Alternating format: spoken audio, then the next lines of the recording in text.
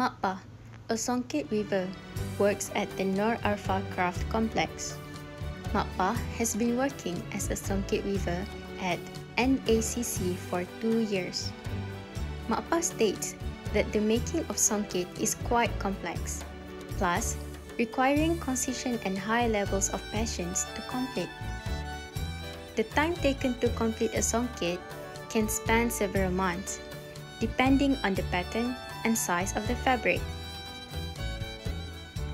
According to Makpah, she used to weave Songket at home and take orders during her free time.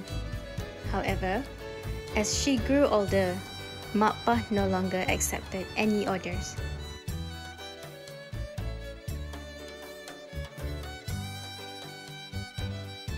Currently, Makpah only works as a Songket weaver at NACC in Kuala Terengganu.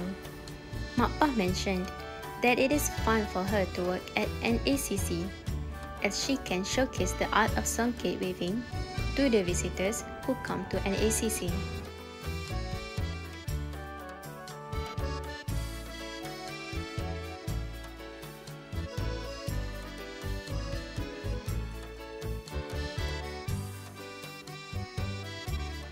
Here are the details of the Songket weaved by Makpah in cream colours and has been woven for about 4 months.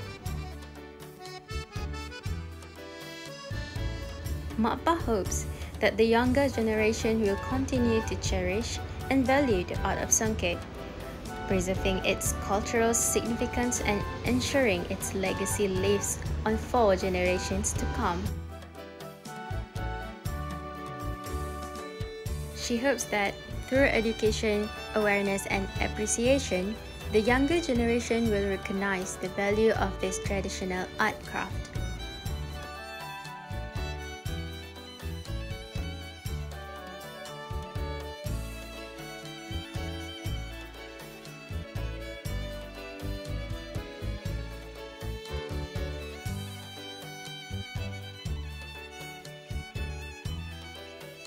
Makpah wants the younger generation to take pride in and be dedicated to preserving the art of Songket.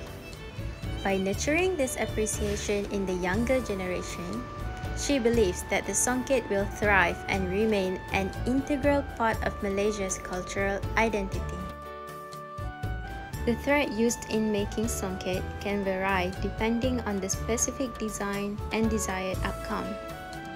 However, traditionally, silk threads are commonly used in Songket weaving.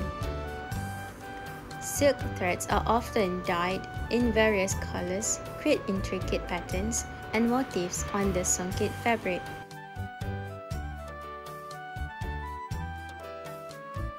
If you find yourself in Terengganu, you should stop by Nur Arfa Craft Complex. Explore the fascinating art of batik making and Songket.